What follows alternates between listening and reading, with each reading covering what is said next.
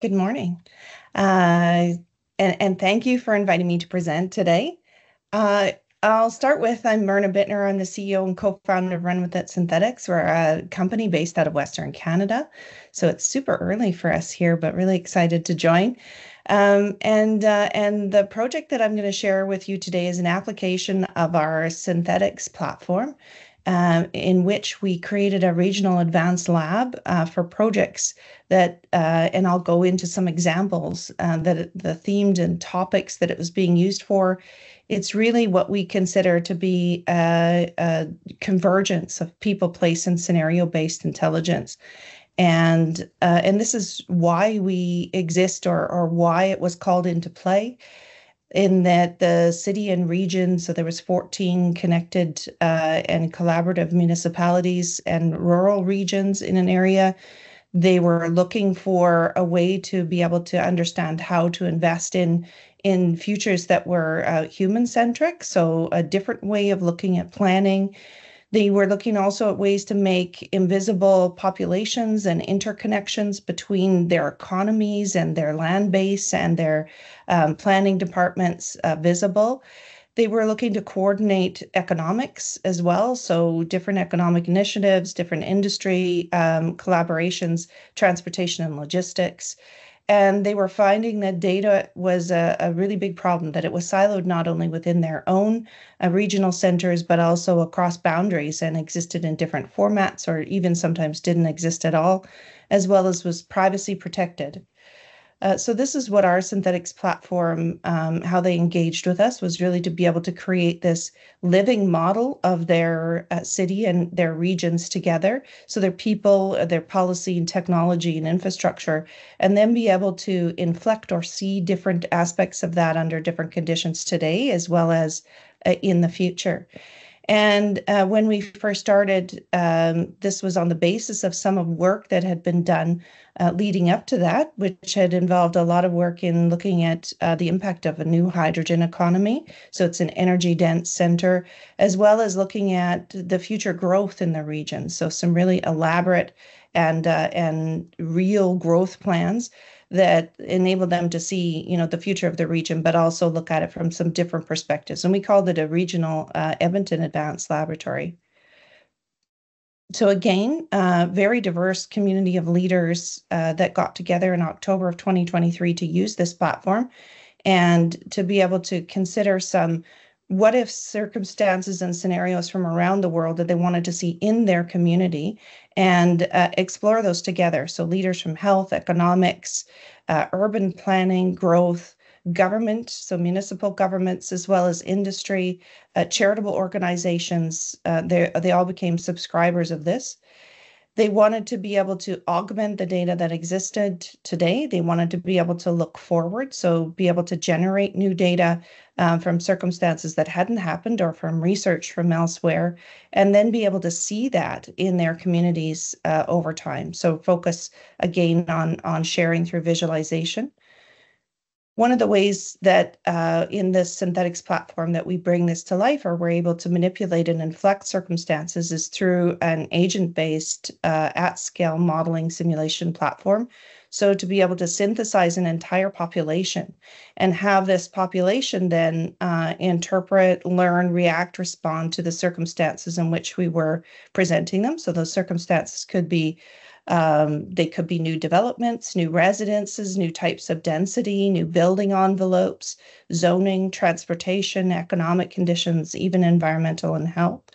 And we do this really specifically. So when we sandbox new regions or planned areas of growth, we can do so right down to the household and then populate them with synthetic individuals to see how they react or respond. This is an example of what that looks like and what those communities were seeing. So in the middle is the holodeck, or the visualization layer, in which it's a living data layer, so they can actually paint, interpret, graph over time. And again, began with looking at even the density of the community as it changes over time. Was that suitable for the amount of population growth? What types of land did it consume? And how did those consumers exist in that new landscape? So where were they living? How were they living? What were their living patterns? requiring in terms of consumption. This led to some really interesting new perspectives for the community in terms of how they could see the community and lay out targets or goals for what a successful population would look like. And then they could examine it through the lens of all of the things that were usually incorporated in land use planning, but also that are incorporated now and can be seen from the perspective of, do they have the appropriate recreation areas? Do people who are living there have access to nature, nurture, health, mobility? And so in this environment, we were looking at interplay. So trying to understand, given that we could synthesize the housing, the consumption patterns, even the health of the individuals who would be living there, what this interplay gave them access to. So now I'll walk you through 3 of the use cases where we actually brought all of this data and information together and dialed forward circumstances for their consideration.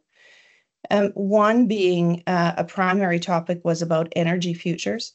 So being able to look at and understand not only the energy consumption and look at the emissions today, but to dial forward and look at the new plans that were built, or planning on being built, growth, density, where in certain areas and how, and be able to assess what that meant for even things like energy burden, electrification, HVAC, depending on the dwelling types, where those differences come from. So where in very particular regions the differences come from in terms of dwelling or housing types that they are pursuing as a part of their growth plan.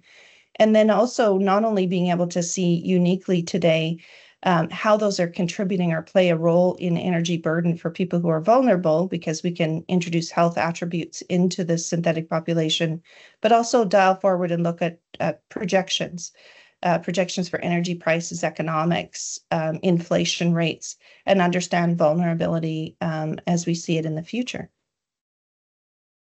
So another topic or area of concern was around youth futures in this population. So to be able to look at the future of youth, how it's different than today, and then to be able to inflect different aspects of youth futures that change their sense of belonging. Sense of belonging was identified as something that was very important to the economics of the region. And so we could also take data out of this environment where we look at youth futures and investing in specific programs around environmental, social policies and even economics.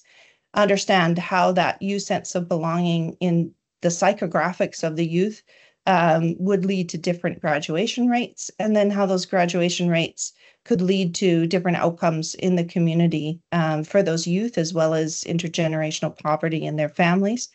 So really performed some interesting dial forwards when it came to social planning in this environment. And then the last topic that we investigated with the community is really around the impacts of air quality. So wildfire and emissions is of great concern to this area. We're in Western Canada, and we already have just a dramatic increase in smoke days and air quality, which is uniquely impacted by PM 2.5. And so in this environment, again, we're able to dial forward and see not only where the most vulnerable live, how that relates to the building envelope, indoor air quality, access to technology in those homes to be able to inflect air quality now, today, and in the future, and then quantify the difference that makes for policymakers.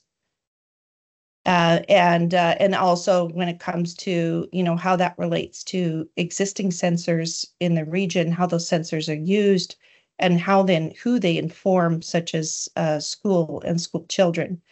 These environments have been used now. The same model of 14 communities has been used for a variety of engagements. So looking at everything from economics, again, around investment support, even for hydrogen economy, growth planning, looking at the future post-secondary education, where students live, affordable housing. These are just some examples. A lot of work in decentralized energy and energy planning, and more work now in mapping those things to healthy communities, so vulnerable population and assessing risk. The environments themselves produce a massive amount of data for consumption. This data, again, is consumed in a variety of different ways. People who use data and consume data today can consume now synthetic data that's temporally produced across different assumptions and forecasts in these communities. But they can also really use these environments for very strategic focuses. And then just for the technical amongst you, this is what the data tool set looks like for those behind the scenes who are creating these scenarios and mapping these scenarios, and some of the examples of the interface for the desktop for what we call the data DJs who are spinning these futures forward. Thank you.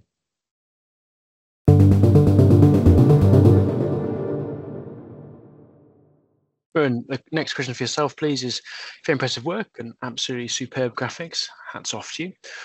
What you did not comment on a lot was how to connect all these sources together in the back end. Can you comment on that too, please? Sure. So we see synthetic twins and our modeling platform as being an interconnected modeling platform. So we can add or incorporate the models of other subject matter experts. We can develop models from research. And we can, and those all operate in the back end as explainable or manipulatable modeling objects that attach to a synthetic population and the configuration of scenarios.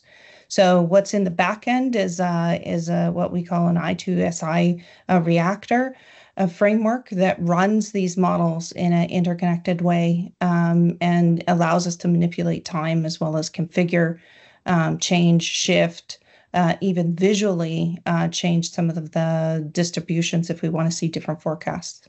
So that runs in the back end.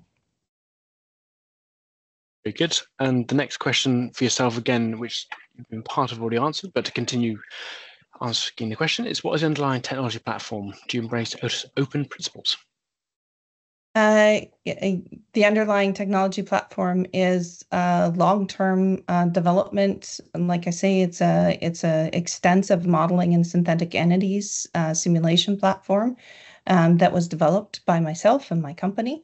But it is designed to be open. So we see the future of this digital twin and synthetic twin modeling universe as being something where we connect and use APIs to connect and share models from other experts, and in a modeling universe where those models will be shared, fit for purpose, and used and consumed and returned, across the world and across sectors.